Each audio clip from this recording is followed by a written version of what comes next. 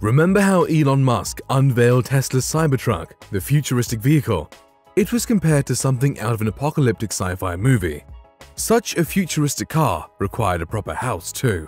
That's why, shortly, a Russian architecture firm has designed a zombie-proof bunker to match. Meet Cyberhouse, the multi-story structure devised to withstand disasters such as hurricanes, earthquakes, or even radioactive contamination. St. Petersburg-based architects Modern House, the firm behind the proposal, claims the building could also protect inhabitants from a zombie apocalypse. We can understand why. It's doubtful that the undead would be able to scale its sloped walls or slip through its airlocked doors. A series of graphic modeling for the bunker depicts Tesla's divisive Cybertruck parked outside. The concept design mirrors the vehicle's peculiar angular shape and metallic appearance, intact with the inside parking space for the almost 20-foot-long truck. A press release for the 984-square-foot project declares that it could comfortably house up to 7 people if any disaster appears. The firm's lead architect, Alex Wyszewski, shared he was inspired by both Tesla's design and submarines, with his proposal centered around a strengthened concrete core. In developing the Cyberhouse, they took as a basis the principle of building modern nuclear submarines, consisting of several protective shells. The multi-layered enclosure proposed in their project provides maximum safety from different disasters. Systems for purifying and treating water and air will aid survival if you get cut off supplies. Described as totally autonomous, the house would also be energized by solar panels and wind turbines. That means that inhabitants could live there for up to a year without leaving the house. Naturally, the addition of an outdoor terrace for sunbathing makes the Cyberhouse a luxurious choice for the discerning Tesla owner. Moreover, the structure can be engineered to contain a small swimming pool, should the occupants so desire. Cyberhouse focus not only on the maximum safety, but also on comfortable, autonomous living in this house. Indeed, for individual potential owners, there is no serious need for protection, most likely. They will like the design and independence of this project.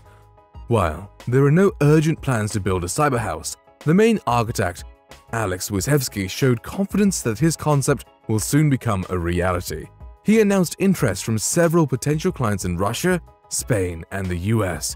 And rather than a futuristic novelty, the architect believes his bunker offers a practical look at how our aesthetic tastes will evolve.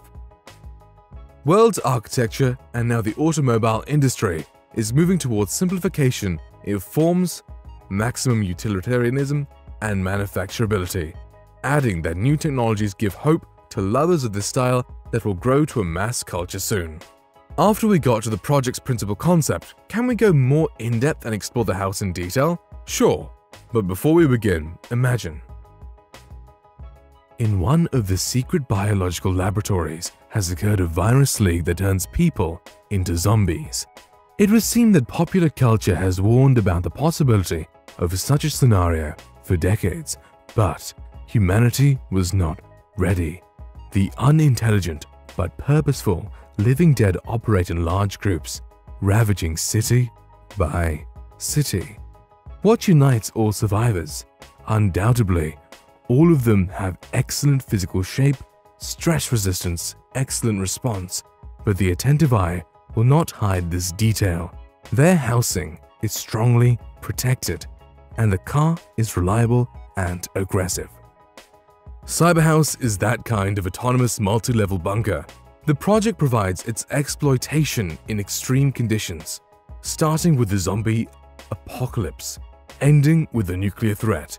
The Cyberhouse consists of several zones, where the first area is the bunker/bomb shelter area, the second zone is a household, third zone is technical, fourth zone is residential, and the fifth zone is the terrace area, which is transformed into an open and closed terrace.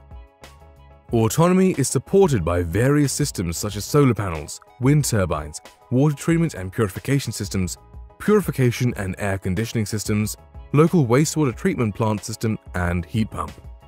The Cyberhouse was designed on the principle of multiple protection circuits. The model of atomic submarines is taken as a basis. The inner outline is the core of the Cyberhouse, a bunker made of monolithic strengthened concrete. The inner contour is the most sheltered part of the Cyberhouse. It has the maximum 4th defense level. The next circuit is a residential ground selection made of monolithic reinforced concrete and equipped with armored airlock doors. It has the 3rd defense level. The outer contour holds a strong power metal frame, sheathed with sheets of the heavy-duty metal compound. It has the 2nd defense level.